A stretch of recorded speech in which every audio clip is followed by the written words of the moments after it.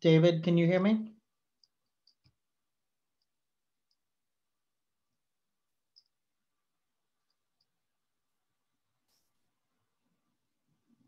All right, well, he must be having technical difficulties. We're gonna go ahead and get started. Good evening, everyone, and welcome to our fourth Monday program. I am gonna turn it over to Dr. Dorothy King. David, if you do join us, just speak up and you can speak. Dorothy, do you wanna kick us off since David seems to be having issues? I do, I will. It's all yours. Oh, okay. Oops, sorry. Hello, everyone. Sorry, I wasn't quite ready there. Didn't know I was going to do this. So, okay. Welcome to our fourth Monday program. We're so excited that you're here to share this time with us. We do a program every fourth Monday for about 9 months of the year. And we provide interesting topics that relate to preservation or to preservation of houses in general, or if you have a specific house, a historic house that you wish to restore in a historic way, we provide those kinds of programs. And we also do programs that relate to the architectural history and social history in Harrisburg. So that's what we do, and we're very excited that you're joining us this evening. I usually ask people when we do this in person, how many of you are here for the first time? Raise your hand, but I can't do that because it's all virtual. But I wish I could ask you that because we always get new people. It's always exciting to get new people, so we welcome you here. I'm going to go right into this evening's program. First of all, I should have said initially, Happy Women's History Month. I'm so excited to be celebrating that. It's a wonderful thing. And Shane, are you going to be showing the programs that are upcoming? I know sometimes you do that, or do you want me to just keep talking? We'll do that at the end. You can continue talking. I will bring that up here in a second for the few that I have listed. So our next fourth Monday, well, our next fourth Monday program actually won't be on a fourth Monday. It's going to be a program about restoring windows. And you might say, why is that a big thing? Well, if you live in a historic home, you want to know how to restore your windows in a way that makes them historically accurate. And also you want to make sure that you are finding a tradesperson, an artisan who knows exactly how to restore windows.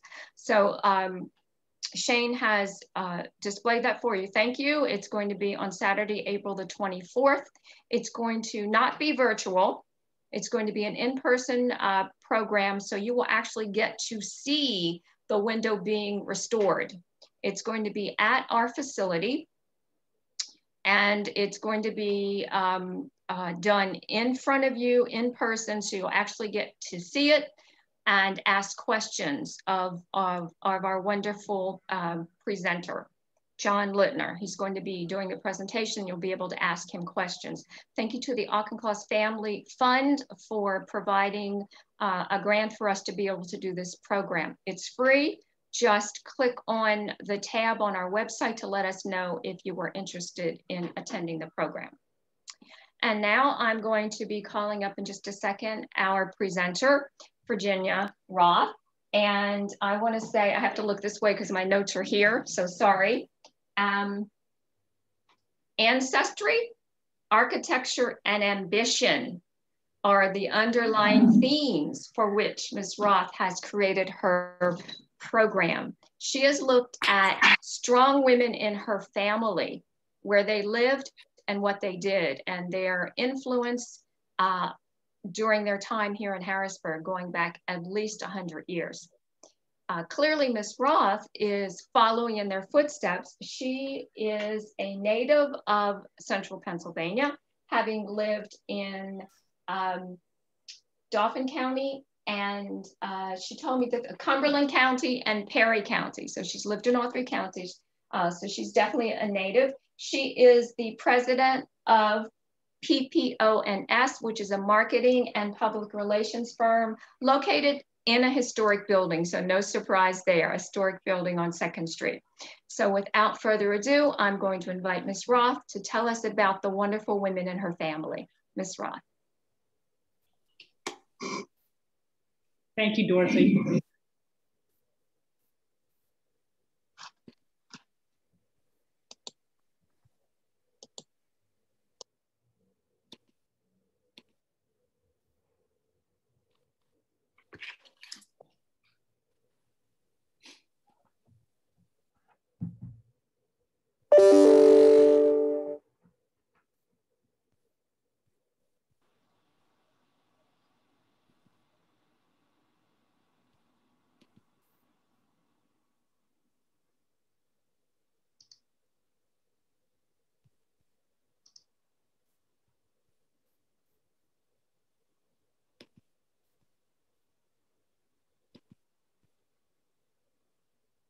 Roger that. Dorothy, that was wonderful. Thank you so much for that really kind and thoughtful introduction.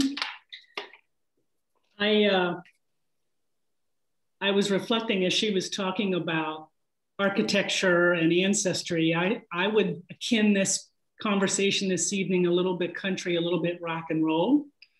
It is a blended presentation. And I'm really honored to be a guest of the association, David, Dorothy, and all the leadership that make all the neat things relating to ancestry and architecture and the bones of our city stronger and richer. I will just say that this presentation this evening took about 5 years to research.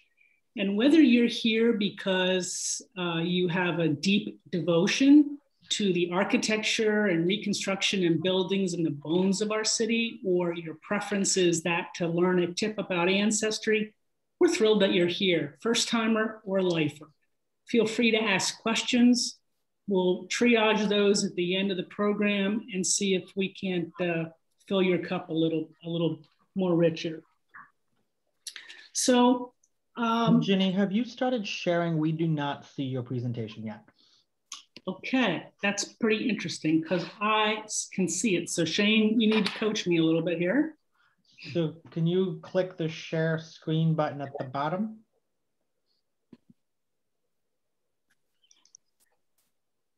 And then you'll see an option to select your screen. If you only have one monitor, it should just say screen 1. And you can click on that and then click share in the bottom right-hand corner. Easily done. All right, we see it now. If you just want to go to full screen, we'll be all set. Perfect. Thank you. Perfect. So this presentation was named in honor of my great-grandmother, Catherine.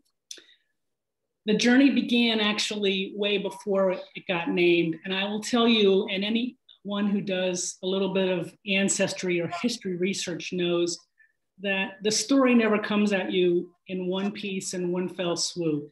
It comes to you in tidbits and hints and assumptions and notes. And then after a while, you start to put the puzzle together. And that's the fun of the journey. I would say I'm here this evening because I'm curious and I like to ask questions. It helps me understand sort of the here and now and how we got here.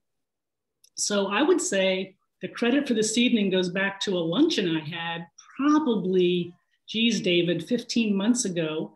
We were sitting downtown and I was asking you questions about a book I had just finished called The Blue Orchard. It was an amazing story, which is told obviously in the city of Harrisburg. And I was picking David's brain about this particular piece of the story or that story. And he pushed back on me and said, so why is this of such interest? And I said, David, actually the last 5 years, I've had a lot of fun doing my own ancestry. So we got into the whole conversation and what I will share with you this evening. And he said, you know what, Jenny, you have a date 15 months from now, next March 2021, you're going to be our program. So that's how I got here this evening.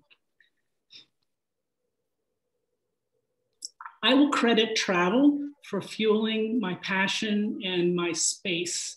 I think anyone in our crazy world right now needs to know, where is that space that gives me that private time? We all need that because it refuels us. And for me, it was travel. I enjoyed a Harrisburg Chamber trip to Italy in the mid well, so I think it was 2015 or 2016. And it just gave me space to think about my family and immigration and the wonderful country in which we live. I came back, and the next offering of the chamber for a trip was to Ireland. So right there and then, I had to come to Jesus with myself. And I said, you know what, Ginny, if you are truly Irish, now is the time to get that homework done. You need to find out if this is true. And if you have any specific data points or information on what county, what city, now is the time, because next year is the trip to Ireland. So that was my motivation. And I will tell you, I feel 40 times richer than just knowing perhaps some lineage links. But let me take a step back, let me pause and talk a little bit about my early years. I would say a trip down memory lane. There I am in the early 60s, probably this time that year, with my father and mother and my maternal grandmother, Brogan. To the right, a little older, obviously, with my dad, Robert, and my mother, Lois. And wonderful, wonderful experience growing up. There's some 3-year-old photos. As you can see, I still had those wonderful chubby cheeks, even as a young person. And then the stoic, what I call it, mid-60s Christmas photo. Our mother made our wonderful dresses. I was wearing glasses even in 2nd grade, but we were very, very happy West Shore family in Cumberland County. Here we are many years later, my sister Amy and Lois to the top, and Carolyn on our left, and my brother Robert to the right. So just a sense of, I came from a family with a lot of kids, a lot of activity, a lot of conversations, and we were never short for storytelling. But before we go too far, let's just recast. I grew up in Cumberland County, but everything centered around Harrisburg, whether it was Saturday trips to Pomeroy's or to see Santa or the parades downtown or to come to see the Capitol. The city was where it was at. So that's, I think, worth embracing from the standpoint of just growing up. There were certainly lots of stories growing up about family, but the 60s and 70s, the era in which I grew up, there were not a ton of stories about generational experiences and what my parents or grandparents and so forth had in terms of their experience. We did often tease out, because my mother's maiden name was McCormick. And you can't scratch a historian in Harrisburg without sort of a quick glance at the name McCormick. Yeah, we were a McCormick family, all right. My mother was a McCormick, but we were not that McCormick. Many folks know, maybe there's someone who may not know, but the McCormick family published the newspaper and were community leaders and major leaguers, let's say, in the city of Harrisburg for years. So we were a McCormick, but we weren't that McCormick. And for those who dive into details, I thought it would be worth sharing a few of my resources. So of course I've used ancestry.com, county courthouse of the birth of some of my family members in Cambria County. You'll see some elements that were derived from conversations with the Catholic Diocese here in Harrisburg. City directories. The Historic Harrisburg Association is a great resource for city directories. I knocked on the door and visited with the Clerk of Courts in Dauphin County. The County Historical Society and the library were amazing resources. Graves.com. I, at one point, did have conversations and inspiration from an Irish genealogy expert. Newspapers.com, the Paradise Protectory, which I will tell you a little about shortly, and of course, the US Federal Census. All these things, all these resources were amazing historical references throughout my journey. where it all began, I think a conversation about McCormick in my family has to start with my mother's father, James Lewis McCormick. And it was bizarre almost in reflection, because the only real story about James or Jim was that he grew up in an orphanage. And for 5 decades, for me, that was always the last sentence in the conversation about the McCormick side of the family. It's like, okay. And then all of a sudden I had an aha, perhaps inspired by the chamber trip opportunity. But I said, you know what, Jenny, for crying out loud, he was born. It just means the wall's a little higher. You're gonna have to dig a little deeper. You're gonna have to do a little more research. There's gotta be some sort of a story there. So I share that with a nod to anyone who's doing their own family research. You're gonna walk into walls, you're gonna walk into things that you just think are locked down. Be persistent, hang in there. There's often a good story. It has to take a step back though, because he was born. And I was able to uncover James's parents were Samuel and Catherine. Samuel McCormick, Catherine Farron. Catherine actually was a little bit older than Samuel. They were married in Altoona in 1891, just before the turn of the century. And I do have references regarding, and in fact have their marriage certificate.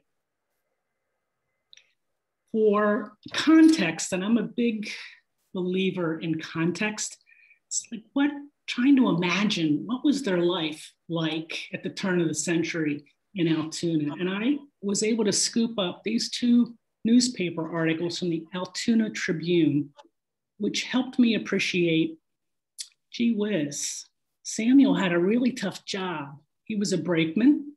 And in fact, on the article on the left-hand side, as a brakeman with the freight trains, he sustained an injury, was in the hospital, and then sent to his home.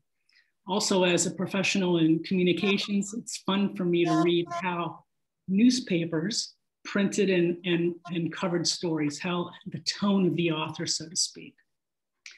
The story on the right, 1894, talks about patients who had an amputation, someone who had a sore throat, someone who had a lacerated wound, and the fact that Samuel actually lost a finger. I find the last sentence quite interesting. Joseph Bender, fracture of the skull, discharged by death, as elsewhere noted. The language that was used back over 100 years ago just made me giggle. But I thought, wow, what a tough life in the late 1890s, living in Altoona, working on the railroad, which was not uncommon. The railroad was a big business in Pennsylvania at that time. So it just gave me a context. And I thought that was important as I gathered my information. So Samuel and Catherine came to Harrisburg. You're like, Jenny, that's fine, that's Altoona. Okay, they popped to Harrisburg in 1900. And that's when James is born. He was born May 16th, 1900 here in the city. You're gonna see that picture a lot because really there's only 2 photos that I have at all of James. I'm really just tickled because I actually have his baptismal certificate from St. Patrick's Cathedral. The date on that is just a few weeks later, 1943, and it is embossed. It's just amazing to have this document in my hands. When we look at Samuel and Catherine's tribe, they had 5 kids. And again, referencing Blanche Edna George came with the family when they moved from Altoona to Harrisburg. James and Richard, his younger brother, were both born here. So again, at that point, Ginny needs to level set. What was the city like at the turn of the century? What was going on here? And I pulled up a few just factoids about trying to imagine Harrisburg in 1886 when they finally paved a street, or the special census in 98. which reported 33 different ethnicities.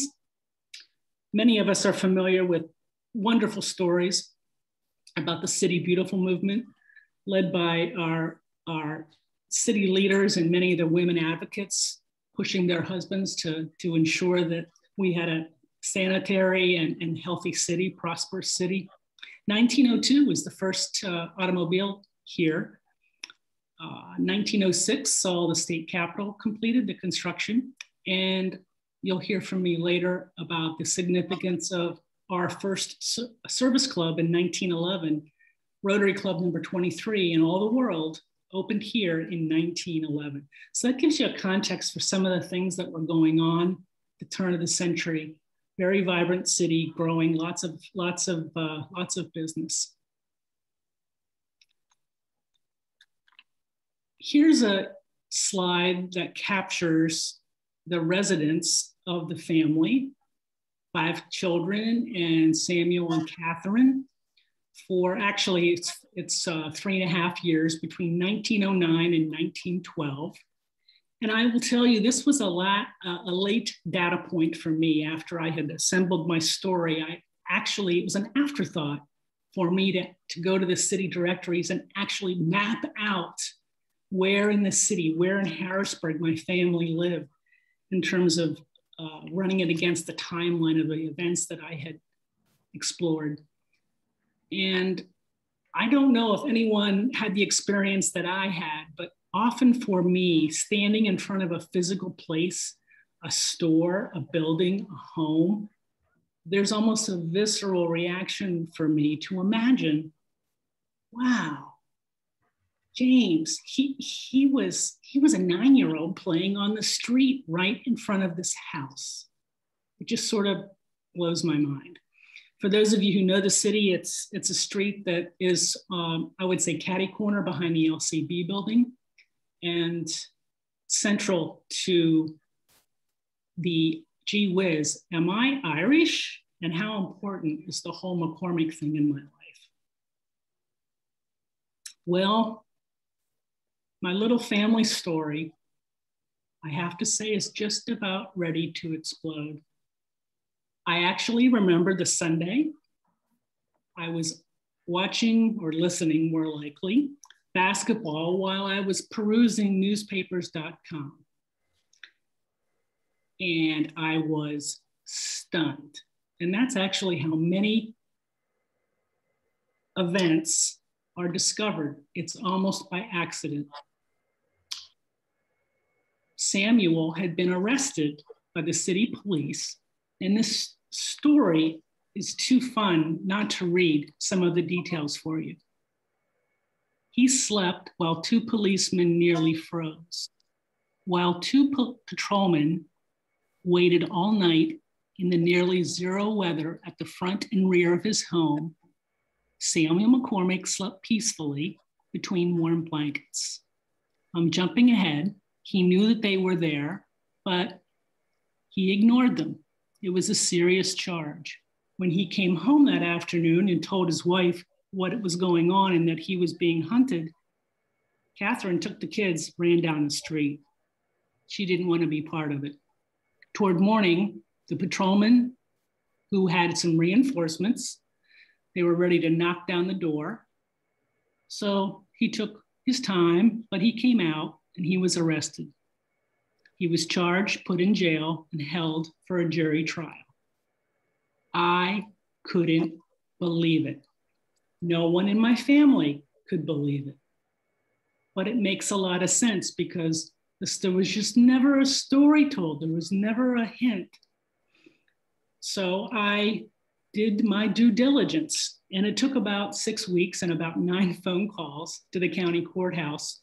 But the clerk of courts understood finally, the staff, that I really did want to see the ledger from this court case in 1909. Could you please go get it out of the library? And after, as I mentioned, numerous phone calls, they said, Miss Roth, we have your ledger. Come on down, take a peek. Well, at that point, I just wasn't quite sure what I was going to see. The article also ran in the Courier. But I will tell you, the moment where the three of us, the two clerks and myself, we looked at this large ledger, which was nearly almost historic and coming apart, I think we, all three of us, saw the letters RAPE just about at the same time. And I remember the moment looking up to the two of them, and they didn't know what to say. And I said, you know what? He is not a good guy. He is not a good guy. He served his term at Eastern Penitentiary in Philadelphia. And if anyone is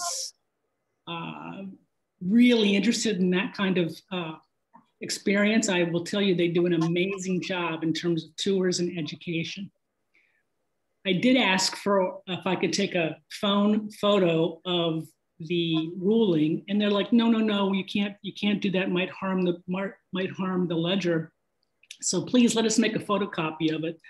These two women wrestling with the ledger book. I thought, good God, they might destroy it till they get it over the copy. But I do have this document. But you know what? Right there and then, the story changed. The story shifted. It was not so much about, gee whiz, McCormick, are we Irish? It is, holy moly, it's 1909, and I have so many questions. I mean, boom, overnight. What does Catherine do with 5 kids? What can a woman who's single head of household in 1909 do with 5 kids? I mean, social norms, couldn't vote. Let's think about that. How was she going to pay for the rent, pay for food, and just support her life? Really tough, honest moment. And I thought, wow, this got serious. You know, I was playing and thinking about a trip to Ireland. All of a sudden, I'm thinking, this woman, Catherine, who I never heard of, has to deal with all of this. So how does she deal with it? Well, her 2 older girls, according to the census, appear to have some part-time jobs. The son, George, is in high school, and her 2 younger sons, I surmise, this is Ginny assuming that she went to a source of calm and peace and went to St. Patrick's Cathedral, a source for so many in tough times. And she got some great advice. Well, the Catholic diocese had just opened a brand new orphanage down near New Oxford called the Paradise Protectory. Just about the same time, frankly, that Milton Hershey School had opened in this community. So imagine that decision as a mother to survive. You offer up your 2 youngest children to the orphanage. So I have their actual application signed by the priest at the cathedral, and their admittance forms. They were the 25th and 40th boys admitted to the protectory. It's just stunning. And in fact, I've been on the grounds with my aunt, but I never fully understood how James got there. Now I do. Here's a photograph of a little bit later, probably the 30s, I'm guessing, of folks who were living there. 3 months after the boys arrive at the protectory, Richard passes away, and this is his death burial certificate. It's just really a very sad circumstance. So what else is going on there? Catherine remained on Grand Street through 1912, and Ginny suspects once Samuel went on his way to Eastern Penitentiary, Catherine had locked the door from having him in her life ever again. From Grand Street, she then moved to Race Street, for those of you who know the city, the Shipoke area, with Blanche. And the 2 eldest began their own lives. They were married and moving on. Where Catherine was living is now a park. Again, for context, World War I began in 1914. And then George, who was working down in Steelton, joins her on Race Street for about 2 years. Here she's entering her 50s and she begins to be employed as a nurse, which is pretty terrific when you think about what's coming down the pike here as 1918 is coming upon us. So James spends his full educational years at the Protectorate. He graduates and registers to serve during the third wave of World War I, the recruitment, in September of 1918. The war ended in November, so he didn't actually serve, but I do have his registration cards. And there's something very, I don't want to use the word intimate, but very specific about seeing the handwriting of someone that you've never met. You know, when you imagine, what were they like? How did they talk? It's just an amazing experience. So I'm going to pause here and just say, okay, we've had an amazing story about Catherine and the kids. Samuel's in jail. But I will say, and I'm not being Pollyanna, but all is not lost in paradise, as in the Protectorate, which is the orphanage. In most rural orphanages, there is a farm or two or three that makes their living by supporting the orphanage. No exception here. The Wagman family supported Paradise Protectorate, and here's a photograph of the Wagman family, 9 kids. Brogan is standing to the far right. I suspect she's about 15 here. And as you can guess it, Brogan and James get married. And I have their marriage certificate, which is kind of cool. Here's an article from the New Oxford Item. I will only call out the language used talking about James McCormick of Harrisburg, an orphan. I mean, they actually said these things in the press. Pretty fun, pretty amazing, pretty not fun. So a new generation has turned. And there's a little hiccup here. So they're married in 1919, I believe is the year.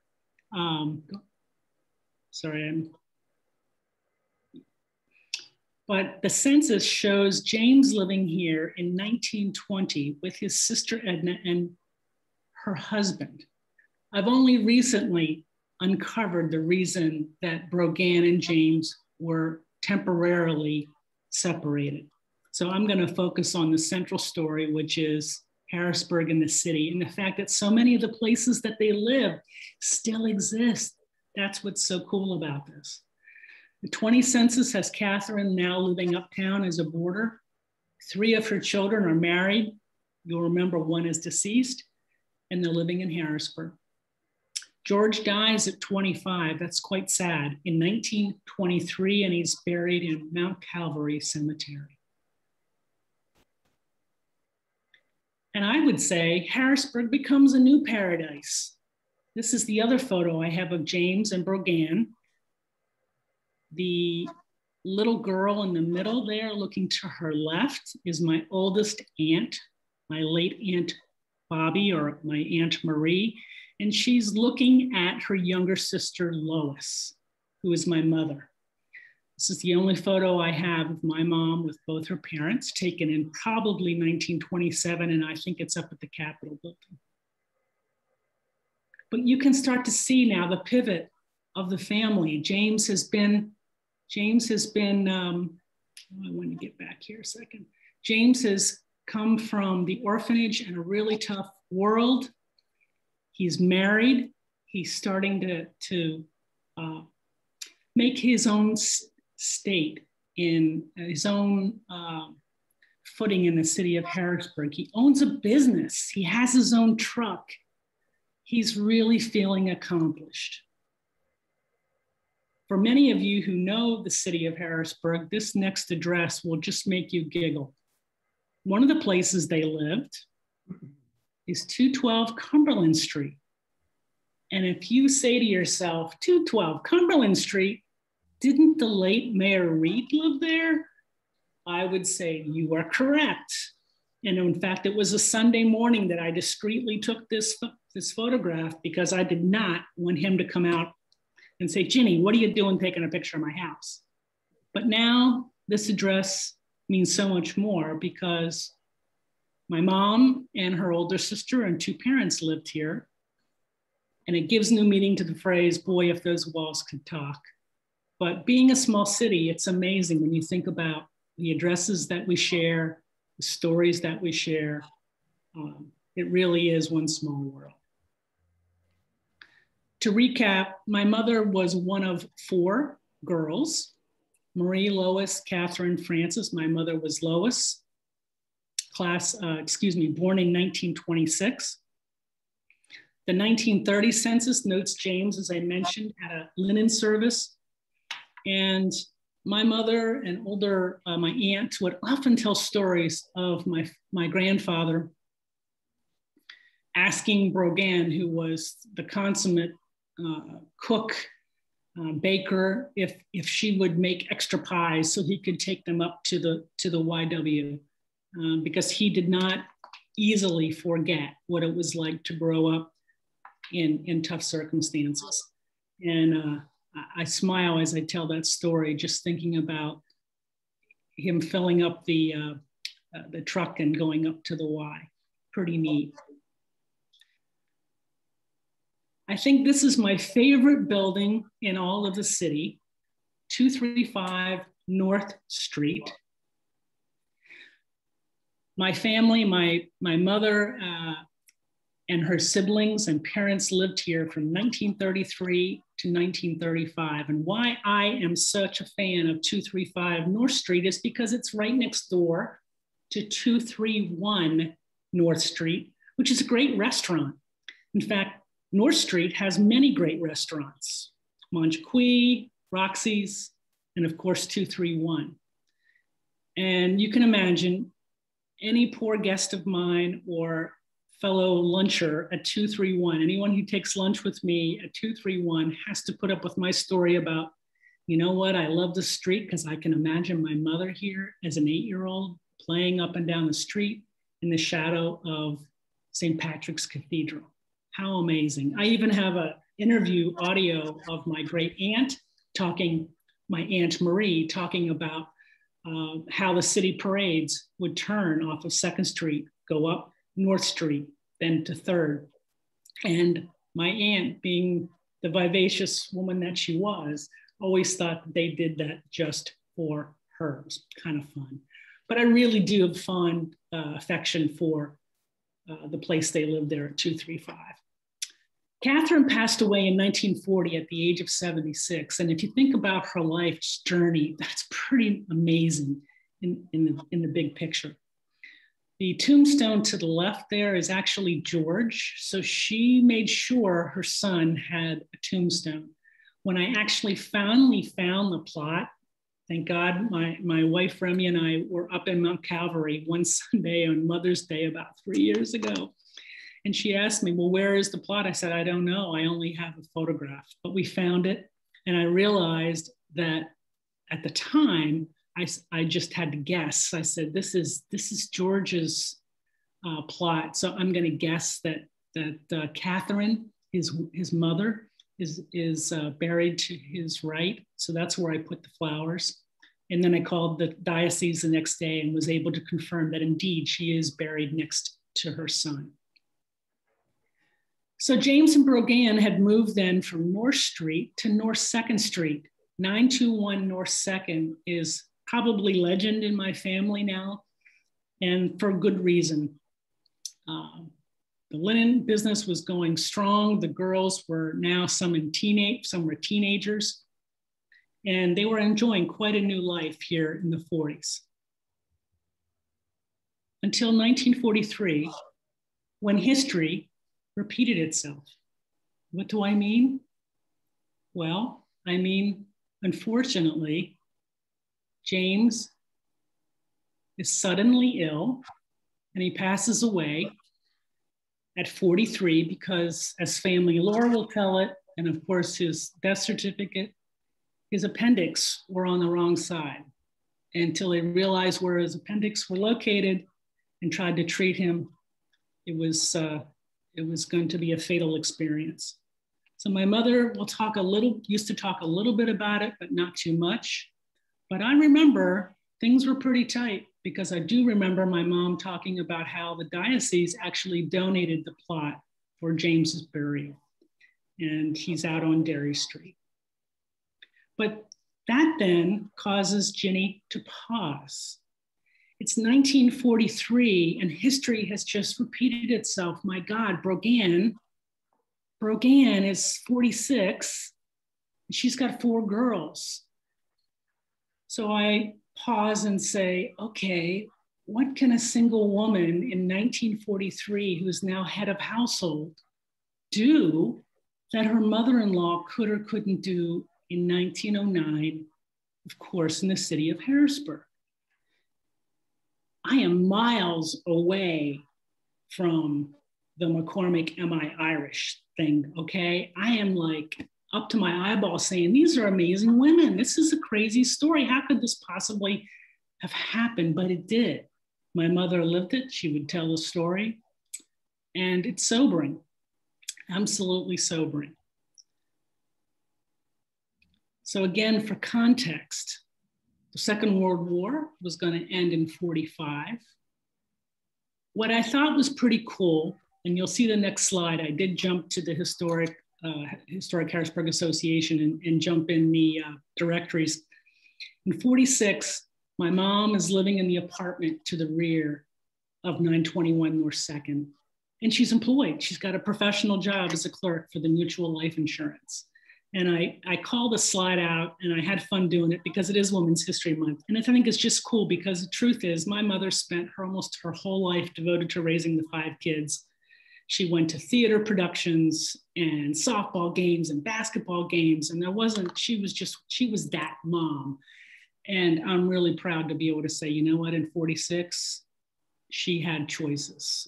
And I'm really, really proud of who Lois was. And the platform that she created for all of us. So Brogan, at that point, I talked about what can a woman do in 43 that her mother-in-law couldn't do? Well, Brogan had 4 girls. They could clean and cook, so why not have a boarding house? And she did really well. The boarding house at 921 ran for approximately 8 years. Lots of referrals. She had a part-time job at the Department of Revenue, but she did quite well.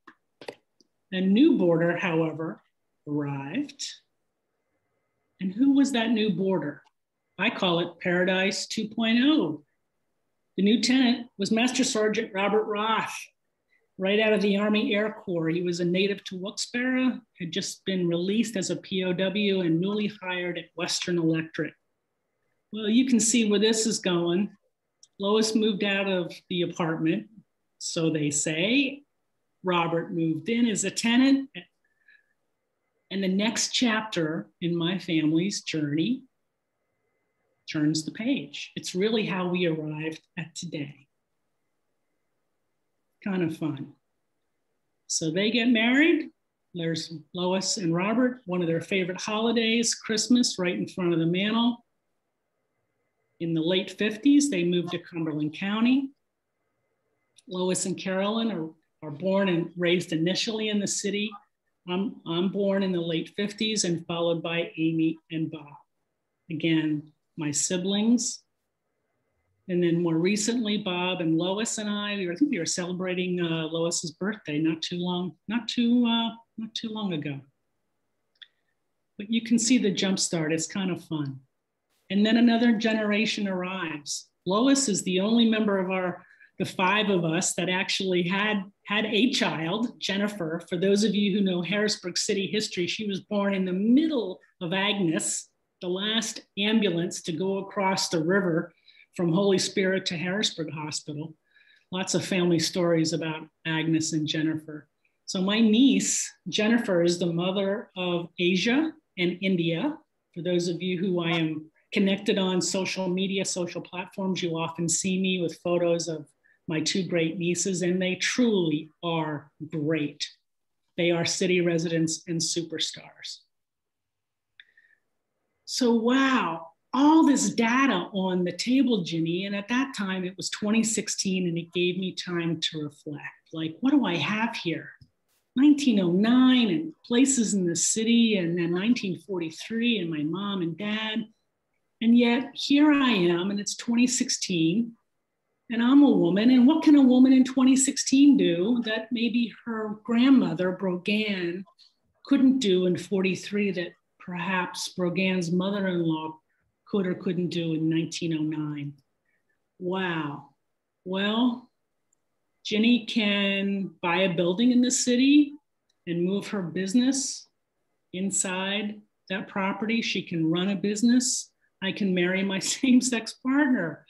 The business can win a Small Business of the Year award from the chamber. And guess what? I can also be the first girl invited to participate in the Rotary Club of Harrisburg and be a member now for over 30 years. So that's 2016. Holy smokes. What a journey from 1900 when the McCormicks landed from Altoona into Harrisburg. But I also know it's about honoring legacy and encouraging another generation.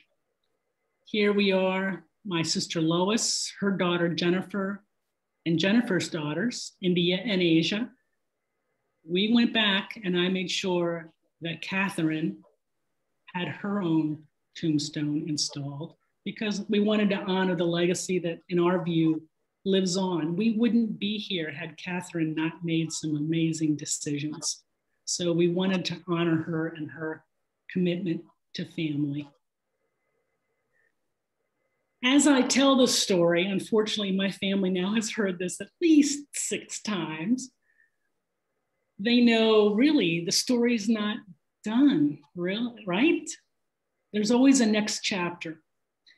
And whether we're India, who is a sophomore at McDevitt, or Asia, who's getting ready to graduate at Clarion, they know we all stand on Catherine and Brogan and Lois's shoulders, their commitment and their persistence to family and to the future. So this was a picture we had last summer, believe it or not. You were able to sneak a dinner in. But it really, the story doesn't end until India and Asia decide what it is that's on their table. But there is a PS as I wind down to wrap this up. The PS is Catherine's grandfather was Daniel Farron. And I just recently found his obit.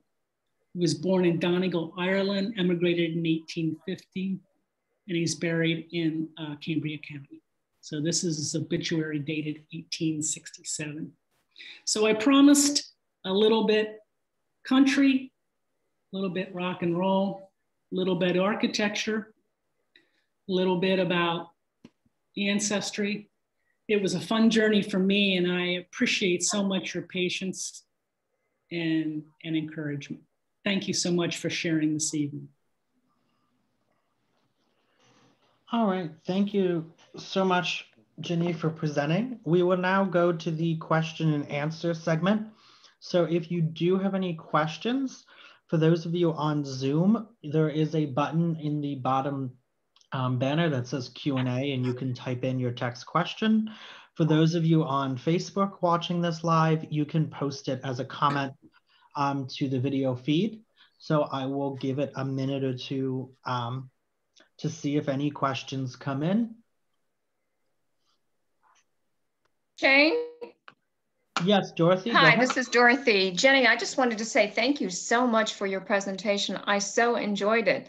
And I liked how you looped back to actually discovering that you actually are Irish. So I so appreciate your presentation. Thank you so much. You're welcome, Dorothy. Thank you.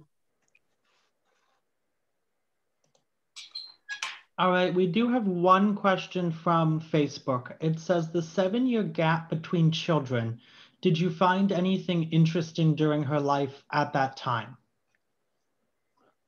Who are we talking about?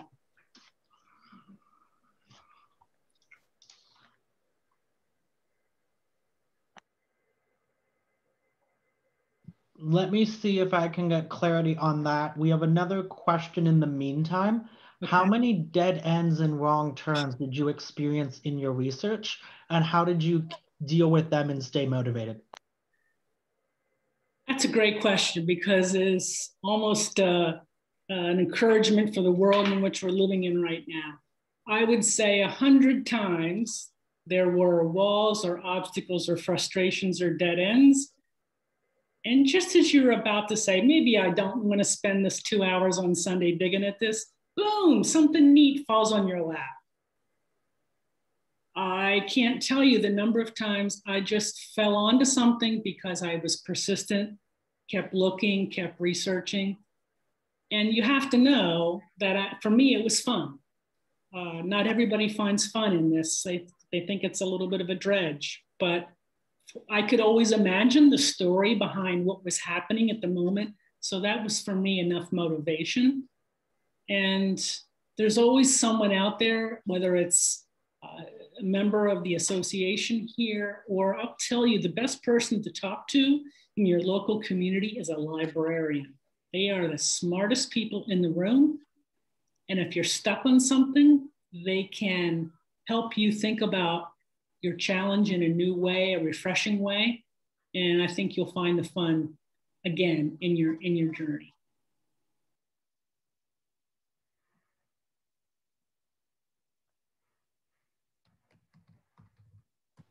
All right, we have another question that just came in. What was the most interesting topic about early Harrisburg you stumbled across that you didn't have time to kind of fully pursue and dive into? Well, I have a couple of things that I'm perusing. And in fact, you know, one of these days, there's just a lot to be done. I would say I want to have a better understanding about what the little mini cities that existed in our city. We've just honored the 7th Ward in a way. And if you don't know about that, you really need to come up to the association and do some research and read about it. There's a beautiful monument now outside the Irvis building that honors that history of the city. Last month, this program talked about the Underground Railroad, the role this city played in terms of our country and state's history is pretty amazing. On a personal level, I still have many story threads to pursue and to investigate before I put my pen down. So I hope that answered your question.